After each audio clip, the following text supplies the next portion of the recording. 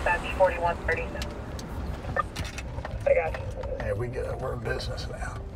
I am Lieutenant Timothy Bernhardt. I work for Upper Darby Township, located in Delaware County. I am the supervisor of the Narcotics Division. Upper Darby is the largest township in the county of Delaware. We are the furthest east township in the county, which borders the city of Philadelphia. I oversee 6 officers. Those 4 undercover and 2 uniform officers.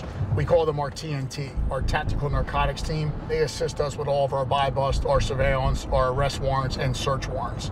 The 4 undercovers go out, conduct hand-to-hand transactions, purchase drugs. Primarily, we deal with the heroin epidemic. It's no longer an epidemic, it's a plague that is destroying Upper Darby.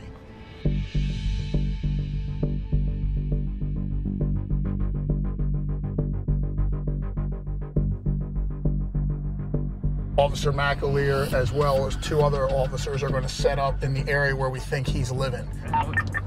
Copy. We'll talk on the radio saying, okay, the target's on foot, he's wearing this, he's coming to your location. When I first became a police officer, I didn't even know what heroin was or what it looked like. It's evolved to almost all we deal with. It's sad to see. It's sad to see in the neighborhoods and young kids. I'm gonna drop him off in the Acme parking lot. The guy's gonna meet him at the trolley. Hey, Chris, when we get up here, too, why don't you just run around? That's a pretty wide open parking lot. We'll set up here, and we should be done here in no time.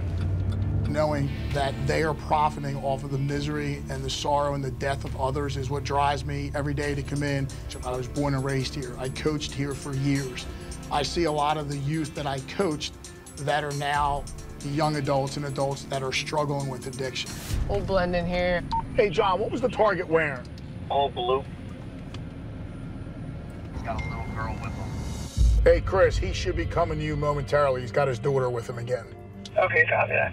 All right, he's here. The undercover and the target.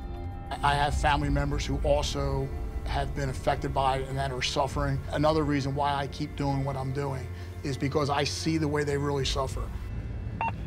All right, looks like the deal's done. The target's walking through the lot back towards his street there on Baltimore. You see him there? Yeah, Chris, I saw him. I'm going to get out of the area. There's no need for me to heat him up. The investigation continues from there. We'll just build from that by. It wears on you. It weighs on you every day and every night, and everyone's affected by it. We'll regroup back at headquarters and talk with the undercover and see what kind of conversation they had.